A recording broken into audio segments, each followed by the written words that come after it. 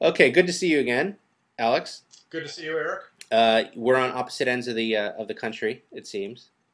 But I've known you for a long time, and I was even a fan of yours before I think we knew each other. But what's impressed me is that building green has kind of become the de facto industry standard for kind of trusted, safe green building knowledge. Uh, would you agree? Well, I'd love to agree. It's great to hear that. We try to play that role, and I think we've been doing it a long time, so uh, we should get some points for longevity, if nothing else. Yeah, well, we're both certainly very old. Yeah. What are you excited about this year at West Coast Green? Well,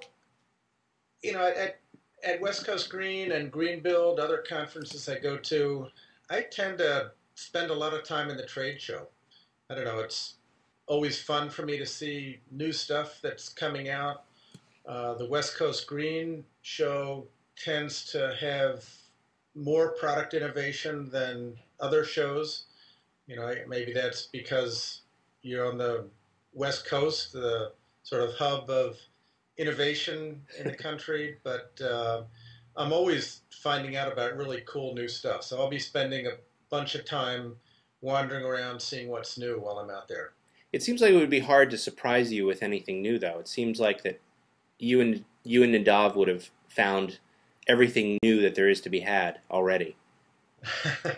Not at all. I'm Oh, surprised all the time. oh wow. Yeah. And then is there anything you're currently just obsessed over?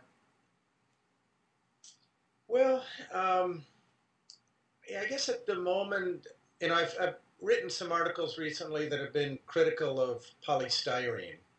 Hmm. Um, the insulation material, both relative to some chemicals that are put in it to prevent fire, the flame retardants, and with extruded polystyrene, the blowing agents that are used to expand the foam, which are very significant greenhouse gases. So when I talk about problems with polystyrene, I'm always told that, well, gee, that's the only thing we can put below grade. So Yeah. I'm obsessed with finding better alternatives for insulation that can be used below grade, both to insulate foundation walls and to insulate underneath concrete slabs. So I've been focusing on that, and there are some alternatives. They're not widely available, but there's some cool new products. So I'm looking into those quite a bit. I do a weekly product of the week blog that I've done now for the last 7 or 8 months, having a lot of fun with that. But this week and next, I hope to focus on a couple of those alternatives to polystyrene for below grade use. Do you see as kind of the information comes into building green, do you see them? Do they fall into buckets? Do they fall into kind of neat trends, or are they just kind of always just all over the place? Yeah, that's a good question.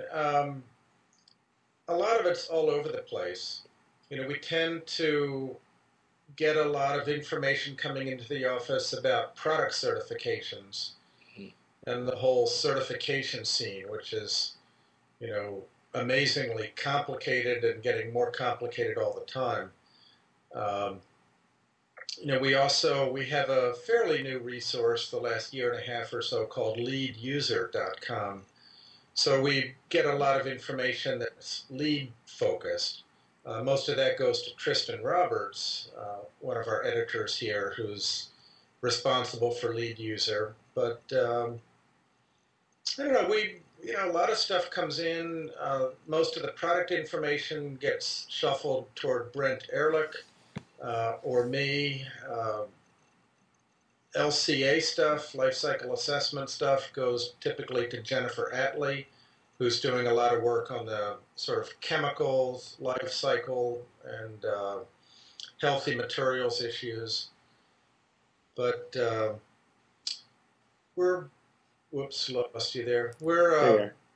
seeing, just a lot of new stuff all the time. So it's, I can't say it. I guess it does go in some cycles, but there's always a variety coming in the door.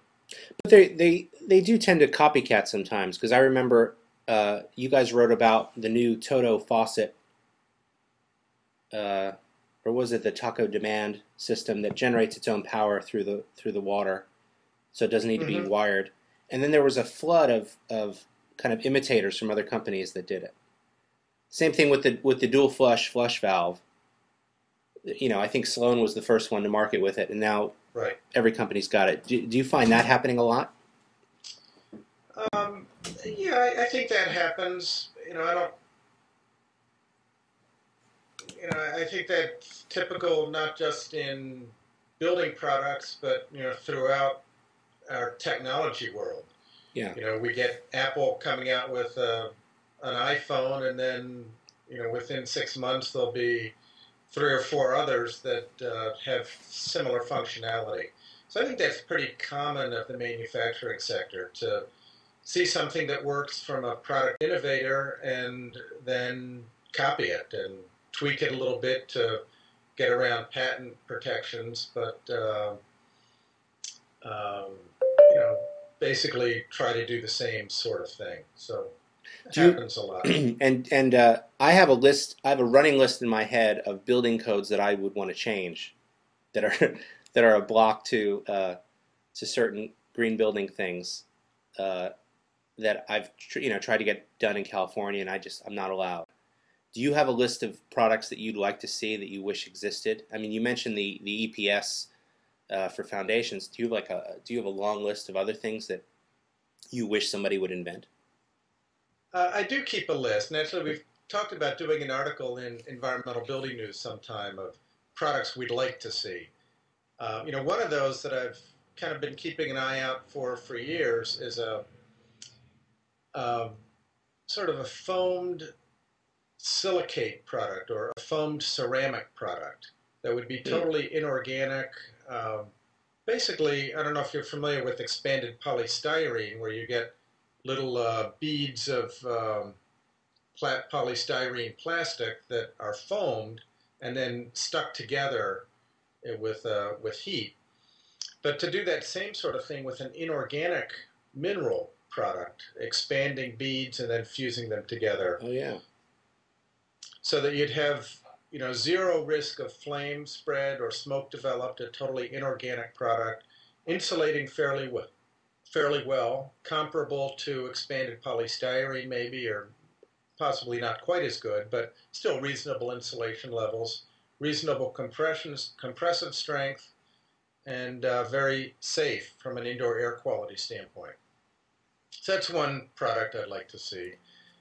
Yeah, but you guys could almost start your own incubator of product innovations and then find some venture capitalists to back it and then just build them yourselves in a way. Although that starts to kind of cross into other territory that you don't usually do. But Yeah, interesting idea. We haven't pursued that. Maybe we should. Maybe it would be more lucrative than selling information. yeah, in your free time, you can work on that.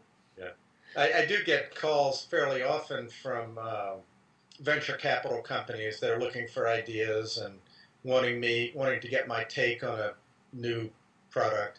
It was funny. I did an article. Maybe you saw it. A couple of years ago on building integrated wind, the idea Yeah, of putting wind turbines on top of buildings. And I kind of poo-pooed the idea, for various reasons. And All Things Considered picked up on the topic, and I was interviewed on All Things Considered. And Terry Gross, not Terry Gross, who was it at All Things Considered? Blanking on her name. She did a great interview, a great segment on building integrated wind, and ended it with a quote from me where I said, I'm skeptical about the claims from manufacturers out there today, but if somebody comes up with a better mousetrap, something that really works and is cost effective, I'll be the first to get behind it. And within a week after that, I got probably a dozen emails and calls from companies saying, "Gee, we've got that better mousetrap," yeah. and including I got a call from a venture capital firm pursuing that, and they ended up having me look at a particular product innovation from a company in Singapore that ended up not going anywhere. But I get some of that stuff. So there's clearly interest in the kind of knowledge we have at Building Green, and um, I'd like to see some of those good ideas get someplace. So we keep providing some input. Well, I think you guys don't realize the power that you have over the industry. I mean, if you and Nadav get behind something, it has a lot of impact on us kind of followers of yours that sit and read the site. And I know it's hard to imagine up there in Vermont, but it's true. I mean, we kind of wait with bated breath to hear your take on things. So think of the power you could have in moving us in the right direction. Yeah, that's great. We just actually yesterday published our September issue of EBN Online, and that includes an editorial, the EBN take on fly ash. And fly ash has been in the news quite a bit recently, and EPA is weighing in on how to manage it from a waste standpoint. So I think a lot of people have been coming to us saying, so what about fly ash? Is it something that's okay to put in concrete? Are we going to end up creating an asbestos problem down the road? So we've given a lot of thought to that. We have a feature article this month that addresses concrete and various additives, strategies for reducing the Portland cement content. And then in an editorial, we weighed in on sort of what our position is on fly ash. And we've modified it a little bit, given over the years or from our past position. Like a lot in the green building field, we used to think fly ash was great virtually all the time because it kept this waste material out of the waste stream. But concern about leaching of heavy metals from fly ash, has caused us to modify our position somewhat. So we're now only recommending fly ash in applications where two conditions are met. One, it's pretty well locked up, as is the case in concrete. So it's not going to escape easily into the environment. And two, we're looking for applications where that fly ash reduces carbon emissions by replacing Portland cement. So we used to support fly ash for things like just an additive in carpet backing where it's been used, and aggregate materials. We're now restricting our recommendations of fly ash to applications where those two conditions are met. So anyway, but that's an example of how we look at a issue and try to impact the industry a little bit. Right. That's fascinating. Well, unfortunately, we're out of time, but I thank you so much for taking the time for this quick interview, and I look forward to seeing you guys at West Coast Green at the end of the month. Great. I look forward to being there. Okay, look forward to seeing you. Thank you so much. Sure thing.